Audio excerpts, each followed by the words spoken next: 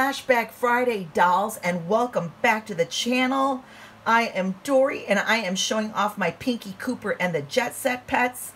They were a line that was distributed by Bridge Direct, which really isn't a toy line that, I am really familiar with, or that I can recall many dolls. I might be, having a bad memory, but gosh, Bridge Direct doesn't sound all that familiar to me. I do know the inventor of these dolls was Carter Bryant, and he had, a history of fashion and toy design. And he got the original idea to come up with these dolls because of his sister's Cocker Spaniel. In my opinion, these dolls actually resemble more of like a King Charles Cavalier, which is also a Spaniel, but it's in the toy side of the breed. Anyway, Carter and his sister were also the original concept creators of the Bratz dolls.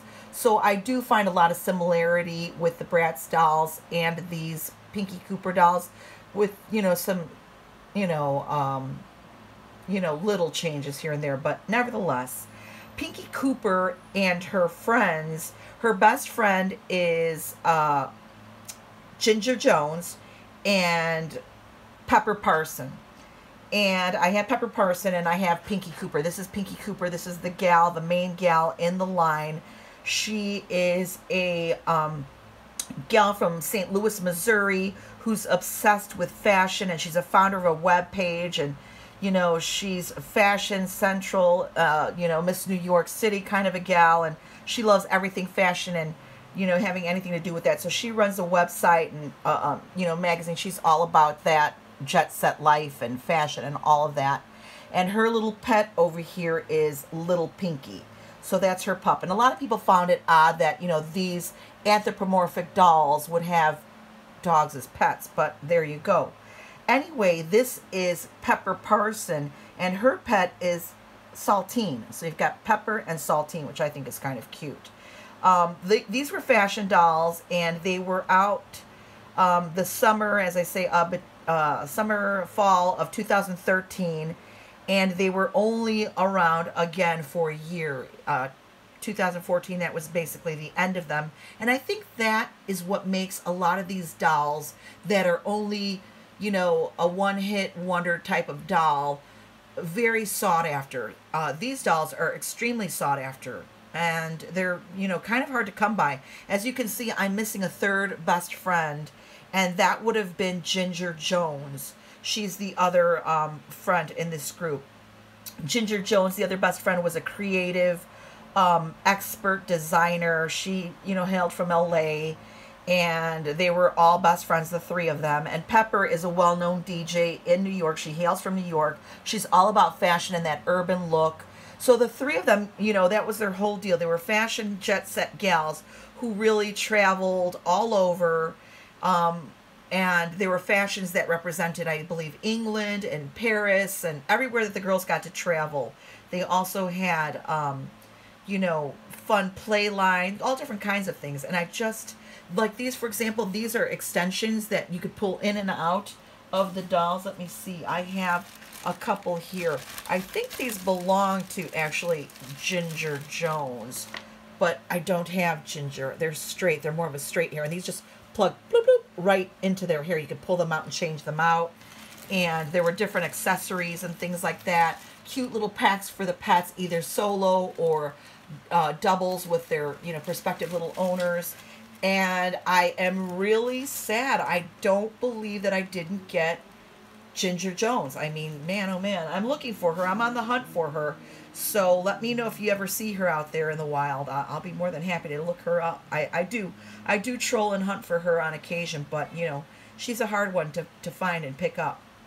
Anyway, and because these dolls were only available for a year, like I said, they're really sought after. A lot of these millennial kids, at the time, I think I was buying these for my daughter.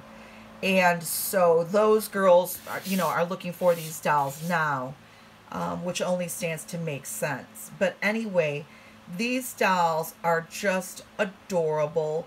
And as I said, Carter Bryant got the idea from his sister's Spaniel, who was also named little Pinkie Cooper. So, that's how the name came to be, and that's how this concept was thought up and, you know, just fleshed out here. The dolls had incredible accessories, as I said, and fashions, and they're really cute. And I'm going to just pick up Saltine, or I should say Pepper. Now, Pepper was my favorite because she really, really does, to me, represent a King Charles Cavalier. I might have to put one of those puppies in picture at the end of this video, and maybe if I can even find a rare picture of Ginger Jones, I'll try to attach that as well. They have inset eyelashes. Their eyes are really neat. They're painted eyes, but they're also inset eyes, so they're not painted onto the vinyl. It's another dimension. There's an actual inset eye in there. She's got a cute little heart marking there and some freckles. The articulation was beautiful on these dolls. Blushing, fingernails, and the little paw inside with another little heart. Really cute legs. I love the freckles on the legs. High heels, and unlike the Bratz, you know, their legs didn't come off. You could buy different shoes for them and things like that. The fashion packs were really cute. Really a sweet concept of a doll. And you know, I've been showing a lot of my anthropomorphic dolls, like my very old patina poodle. This one would fit right in. Also, I have to get out of the vault sometime my Madame Alexander French kitty dolls, another, you know, anthropomorphic French kitty. But this, I mean, she was my fave, even though she wasn't the main star. Pepper really, that's my gal. I really like Pepper. She's pretty awesome. And Pepper Parson, that's her name. And then this is her little dog, Saltine. And Saltine also, you can pop off the ears. They had different ears and different outfits. And, you know, this one, oh, look at how cute. She's got a little gold bracelet. This one was in a 2-pack, I believe. And that's why they very much resemble each other. And they complement one another. And her high heels are a little crazy there. But let's see if I can get that to go back. She also has this cool leash for her dog. I'll just have to place that like this for now, or maybe not. I don't know. Let me see. All right, girlfriend. And then, oh boy, and they're out of frame, so I'll have to bring them back. And so then, and my lighting is really crappy today. We are having a really overcast day today, so it's just nuts. And then this is the star of the show. This is Pinkie, and her dog, little Pinkie, over here. Also, again, with the inset eyes. She's also got the little trademark heart there with her pink freckles. Really cute. She's got a belt that matches her little Pinkie's little collar there. Cute. Really neat articulation. They're bend leg knees. And, you know, articulation there at the elbow. So they're a really well thought out doll. That's a great concept. Also, her hair comes off and you could change the look of the hair. And then this is little Pinkie here. Let me see. I made this a leash because although she did come with a leash in another pack, I didn't get that one. So I just made this one for her. And their ears come off too. You could take off their ears and put accessories in there. Sorry about the noise. You could put little accessories and hair bows and things like that on the dolls. And I think she might have come with a bracelet as well. I'm not really sure. But anyway, these are my Pinkie Cooper dolls. And let me know if you have these dolls, if you remember these dolls, and what you think of them. I love them, honestly.